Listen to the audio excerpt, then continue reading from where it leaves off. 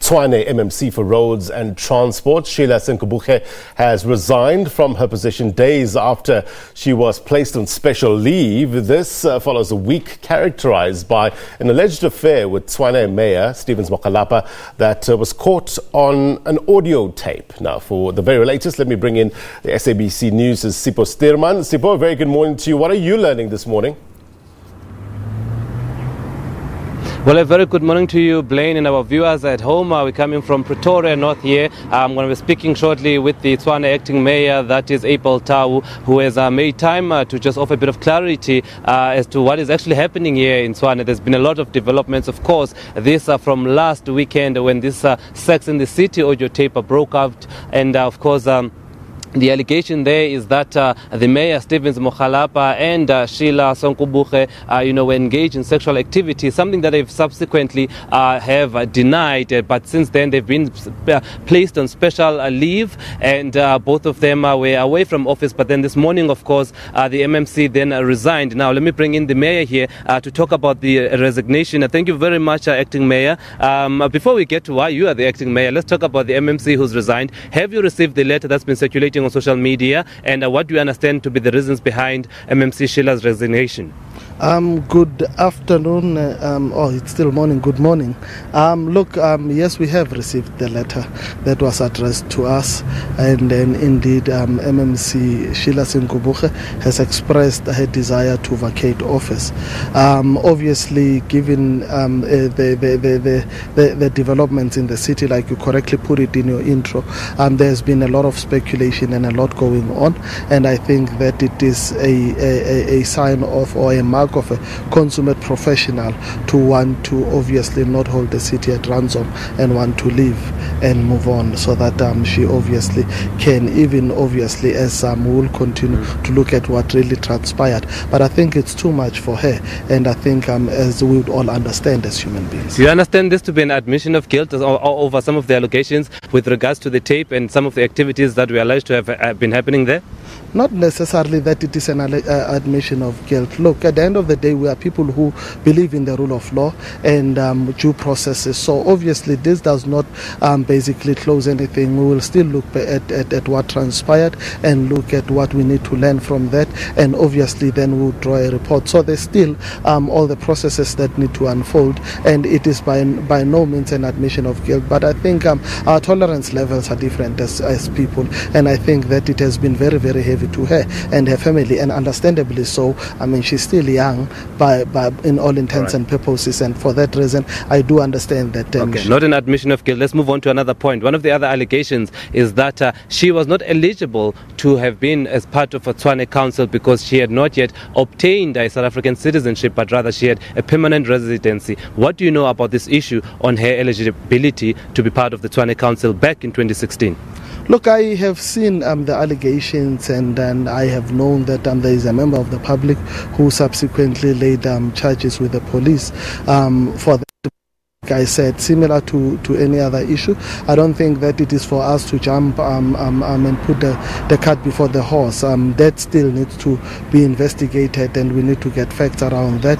So, but with all due respect, besides being the acting mayor in Tshwane right now, you are also the DA regional chairperson in North Gauteng here in Tshwane. So was not this an issue that you should have been picked up, especially with people that you nominated to be part of the mayoral committee, someone that was being put in a position of being an MMC? Should this not have been something that was looked into before she was appointed into this position? We are a party that is thorough in its processes, and obviously due diligence was paid into all the appointments that were made. I mean, all the processes were followed to the T. But obviously we as people as well we're not immune to things falling through. I'm not saying that's what happens. You would appreciate the fact that at the time I was not the regional chairperson, but I'm not passing the back. It is my responsibility to go back and look into what really transpired, and I would go back and look for the facts and then actually separate fact from fiction. I mean, at this stage, obviously you can see MMC Senkubuge has been finding herself in all sorts of allegations, and no one can put it past the fact that she's under attack. Now, I'm not going to take that posture, but at the end of the day, you need to be able to not be emotional about issues and deal with facts. Yeah, but also the the party that put her there needs to also take accountability, because if this issue is coming up and it seems to be legit, then it's something that you should have looked at. Yeah, absolutely, and we will obviously pronounce on that when the time is right. Let's first get the facts. I think it's important for all of us to be calm and look at the facts, and once we have established facts, we have been a party that believes in transparency. We'll come back and own up where we need to own up.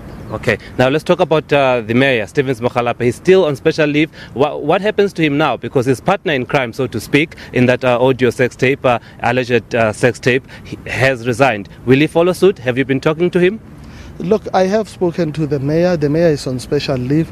He is aware of what obviously is transpiring. You would know that I'm only acting, and for that reason, we have had a very close working relationship. The due processes are still unfolding as they should. Like I said in the beginning, we are a party of processes, and the last thing that you want is to preempt what the outcomes of your processes would be. But at this stage, obviously, the mayor is still the executive mayor of the city, who is on leave, and nothing has changed in terms of his status. So he is not indicating that he's going to resign. The mayor of Tshwane is not indicating that he's going to resign. Not at all. He's not indicated that he will resign, and I think it is a responsible thing to do as a leader, to always be given a chance, number one, to not allow that due processes should not follow. And I think he is cooperating well with the processes as they unfold, both internally in the city, as you'd know that the Speaker wrote to Rules and Ethics, as well as within the party itself. And then just very lastly, speaking of the Speaker there, the Speaker, I think it was on Friday, or rather on Thursday, where she disallowed the motion of no confidence against the mayor here in Tshwane. Opposition parties, that is the EFF and ANC in Tshwane, are taking this matter to court. What is your reaction over what happened there? Because they feel like the Speaker took a party line and disallowed this motion, even though it met all the requirements. Look, I have just said the Speaker wrote to Rules and Ethics to obviously refer the matter with regards to the mayor. That tells you of the caliber and the character of the Speaker that we have. Now, the motion was assessed and it was found wanting in terms of Rule 19(1)(b), and the Speaker then applied her mind, and obviously the reasons that were forwarded for an urgent motion did not meet the prescript of the law. Okay. And obviously the law can adjudicate in this case. Obviously, we expect that opposition parties will run to courts for that, but it is their right and we respect that, and we'll meet in court. With all that has happened, Hammanskraal water, the mayor scandal, MMC resigning, should people still have confidence in the DA running Tshwane? Absolutely. I think if there was one administration that has been transparent, it has been the DA administration. We have owned up where we needed to own up. We have really been sincere in how we ran Tshwane and we ran Tshwane. We have not allowed ourselves to buckle to pressure that comes with obviously keeping the public purse safe. I think it's one of the promises that we made in 2016 that we are going to fight corruption, we would create jobs and deliver better services. To a greater extent, the situation with the water in Hammanskraal, we've demonstrated how we are turning an age-old situation to the benefit of the people of Hammanskraal. And I think we have kept to our manifesto promises. That is why you see the things you see, because we don't sweep things under the rug. All right. Well, thank you very much. That's Tshwane Acting Mayor Abel Tau. Thank you very much for making time over a weekend. But of course, that confirming the resignation of the now former MMC of Roads and Transport in Tshwane, Sheila Senkubuge.